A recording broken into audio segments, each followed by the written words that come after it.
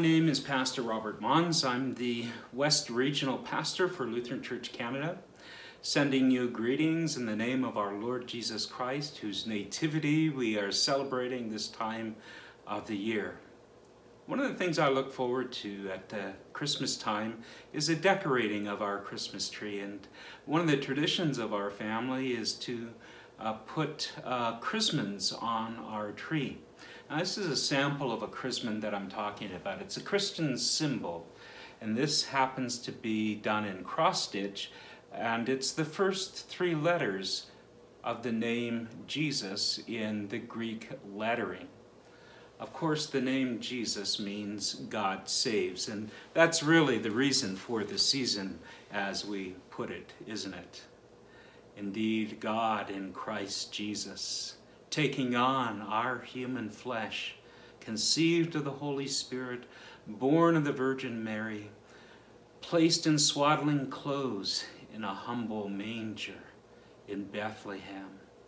It's an amazing story, an amazing announcement that follows that story, given to shepherds and so wonderfully put for us in the Gospel of Luke. These words from Luke chapter 2. An angel of the Lord appeared to the shepherds, and the glory of the Lord shone around them, and they were filled with fear. And the angel said to them, "Fear not, for behold, I bring you good news of great joy that will be for all the people. For unto you this day is born in the city of David a Savior, who is Christ the Lord. And this will be a sign for you. You will find a baby wrapped in swaddling clothes and lying in a manger."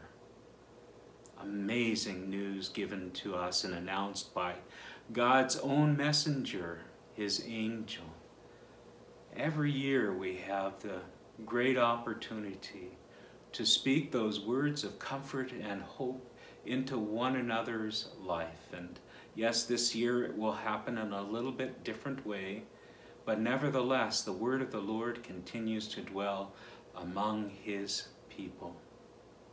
Dear brothers and sisters in Christ, I pray that God would open up a space and a time in your life that you might hear this word once again, and that by his Spirit you would be enkindled with great joy for the gift of salvation that has come to you. Yes, God in human flesh has come to save you. And even now, whatever your circumstance happens to be this day, God in Christ Jesus continues to come to you, to intersect your life, to fill it with his life, and with all the gifts that he has for you.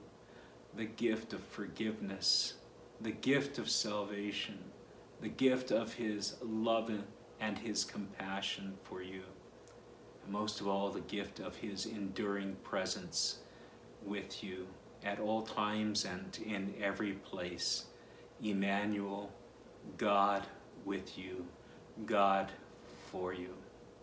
And so I pray that the Lord would fill your heart with such joy that you would join with the angels in that wonderful hymn that we hear proclaimed from heaven's highest realm.